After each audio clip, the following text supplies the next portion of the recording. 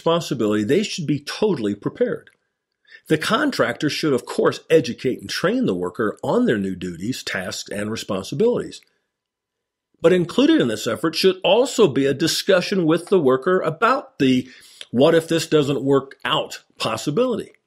You can't cover all the possible bases, I get that. But let me speak just to a few ways to address this with greater confidence and success. 1. Let the employee know that failure at the new effort does not mark them as a failure. Give them credit for wanting more responsibility. Most employees don't. 2. Encourage them that, hey, I will support your new effort. It's amazing how this moral support inspires workers to make the extra effort to do their very best if their boss is supporting them. 3. Communicate to others to buy in to support the worker expanding their belt of responsibility. Hey, let the other workers know that you respect those who are willing to take on more, to risk more. 4. If the worker does in fact fall flat on their face, coach them as soon as possible about their not losing faith in themselves, you, the company, and in their position with your company. And 5, if the failure really needs to adjust the employee back to a previous level of responsibility, communicate with them that this is good and that, hey, you know what? We need winners at all levels of the organization. You at least got the guts to try to take on more. Now, I can't help but to share a technique that I've used personally and have taught contractors across the world to use when they are considering the promotion of a worker to a crew leader's role. This technique can be applied in almost any situation. Here's how it goes. Pre-promotion preparation, or as I call it, the 3 Ps. As part of the preparation to promote a new worker, share with them personally that you will support them 100% in their learning and adjusting to their new role. You also want them to consider a 90-day trial. This time allows both you and the employee to consider whether or not the new position is really for them. If they determine at the end of 90 days that they just don't feel good about the increased responsibility, that they're just not cut out for it like they may have thought previously, then their old job is still there for them. Also, at the end of 90 days, should the contractor recognize and feel that the new job just doesn't seem a good fit for the employee will return to his or her previous role.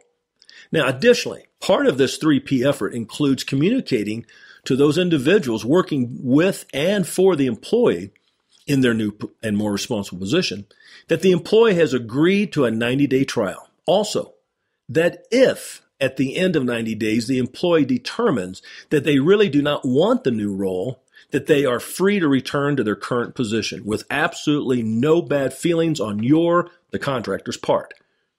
This last effort is to protect the employee from those who might tease or ridicule the worker if they do fail in their new promoted role.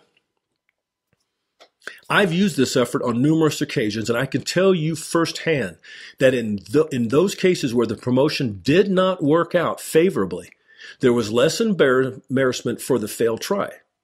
I felt that it was more important to protect the employee who at least had the guts to try to improve themselves over those who are too scared to try anything that might require a bit more effort and thinking. By the way, the construction industry as a whole has been brutal to those whom they've promoted in the past. Rather than allow the employee who promoted to a higher level position and failed to return to a previous level of responsibility, many contractors have separated ways, terminating the worker.